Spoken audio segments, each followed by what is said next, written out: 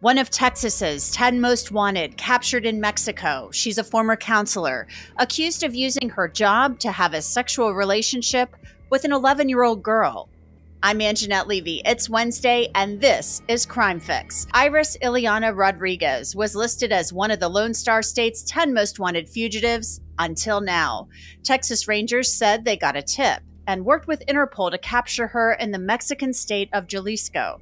Rodriguez had been on the run since January of 2015. She had warrants out for her arrest for 3 counts of indecency with a child by sexual contact, 3 counts of harassment, and 1 count of unlawful restraint. Law enforcement said Rodriguez was a counselor for the Child, Adolescent, and Parent Services Program in Laredo, but later started working for the Border Region Behavioral Health Center and used that position to go into this girl's school as a ruse to visit her. It turns out that's when officials say Rodriguez was abusing the girl. Rodriguez had ties to Mexico, and officials believe that's how she was able to flee. Then, last month, Crime Stoppers got a tip, and Interpol moved in and nabbed Rodriguez on December 11th. Whoever tipped off police is going to get a reward. Tracy Walder is a former FBI agent and CIA agent, and she's here to talk with us about the capture of Iliana Rodriguez. Tracy, your first thoughts on this? This woman was on the run for 9 years, and they catch up with her thanks to a tip. Well, first of all, I'm surprised, quite frankly, that she was on the run for as long as she was. Typically, both people in prison and folks that are tipsters tend to not look favorably upon those who have molested children. Quite frankly, I mean, that's really what she did. And I think I am surprised that a tipster took 9-ish years really to come forward. That was what was most surprising to me. What's also surprising to me was that she lasted that long. I mean, obviously, she was in another country. She goes from Texas to Mexico. She had connections there, but she was able to obviously work, possibly hold down a job. She was able to make enough money to live. So somebody who knew something, maybe even a family member or a friend, decided to turn her in for reward money.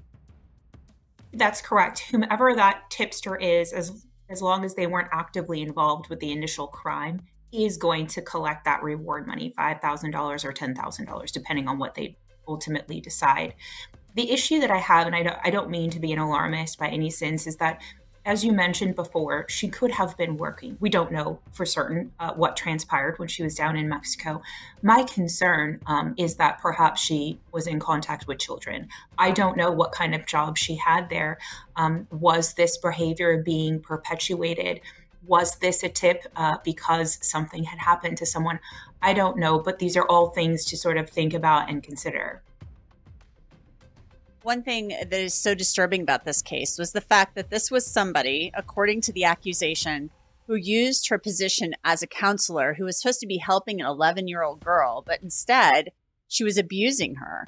And that, to me, is so upsetting because this is a woman, and we've covered a lot of women here on Crime Fix, who are abusing young girls and who are taking advantage of their positions of power, not only to abuse young girls, I should say, but also young boys. 11 years old. I mean, we're not talking about like a 17-year-old boy or something like that, or a 17-year-old, like a high school student. This is a child. Right. I mean, I guess in essence, she was exploiting her professional role, right, for her own gain in an illegal way.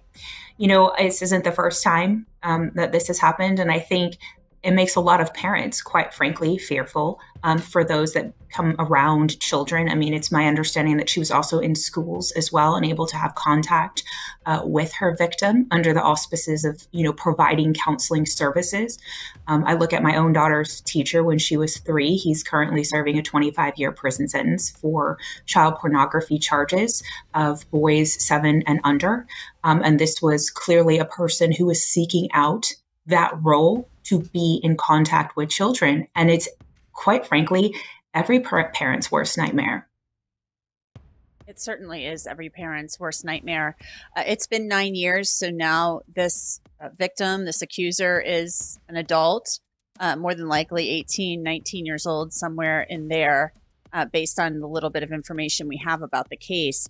How difficult, Tracy, is it to track down somebody when they flee to another country, especially to a country like Mexico? It might be right across the border, but still, this is somebody who had connections in Mexico. So how difficult is it as a law enforcement agent to do that? It's very difficult, not to be so trite in that response, but it's very difficult. Sometimes Mexico, depending on the crime, depending on our relationship with them, depending on the geopolitical relationship, quite frankly, with them at the time, it can become very tenuous and very much almost like a black hole. I am certain that they worked with the FBI's legal attaché office down there, as well as Interpol, which is, the, I guess, international police force, if you will. However, Mexico's law enforcement, as we know, is widely reported, is corrupt. That can become troublesome. So you have to be very careful with the information you have. For example, with that tip, my guess is they held it very close to the vest so that she wasn't tipped off beforehand by someone who was trying to extort a bribe from her. And so these kinds of things you have to think about in dealing with some of these countries where, bribery is acceptable. It makes it really difficult. Hey, everybody. We're going to get back to this episode of Crime Fix in just a sec. But first, I want to tell you about our partner and sponsor for Crime Fix. It's Morgan & Morgan. I've covered crime for years now, so I know one of the scariest things in life is getting hurt, and you don't know what to do or where to turn when it happens. Well, Morgan & Morgan can help with that. It's actually the largest injury law firm in the United States. 3 million people call them every year. They have completely modernized the process to make it super easy for their clients. How? You submit your claims, sign contracts, upload documents, and talk to your legal team all on your phone. That's it. An attorney will review your case in just 8 clicks.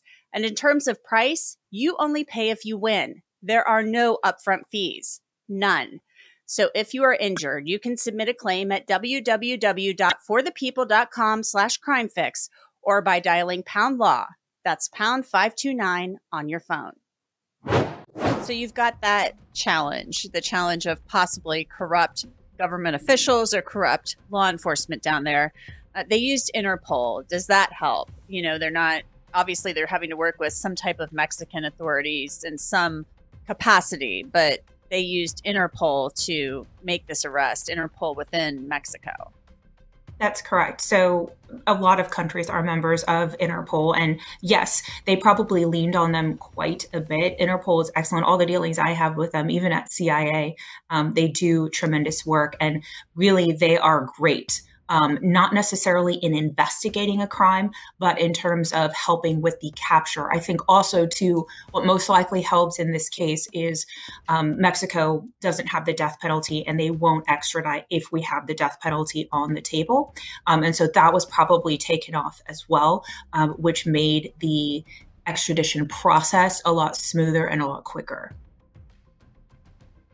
And finally, Tracy, what do you expect to happen with this case? I mean, we know that the allegation involves an 11-year-old girl from years ago, but do you expect possibly further investigation into possible relationships with other students or other children when this woman, Rodriguez, Iliana Rodriguez, was employed with these social service agencies?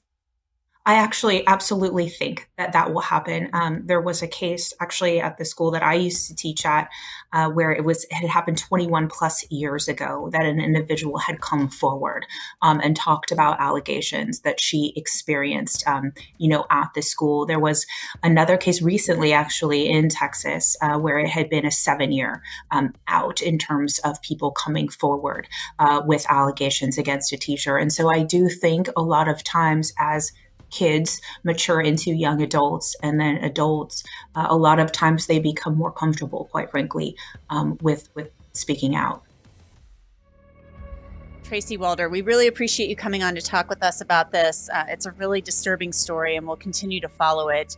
And we just hope that the alleged victim, the accuser, has gotten the help that she needs over the years, because it just sounds absolutely awful what this child was put through by somebody who was supposed to be helping her. Thank you for having me, Angenette.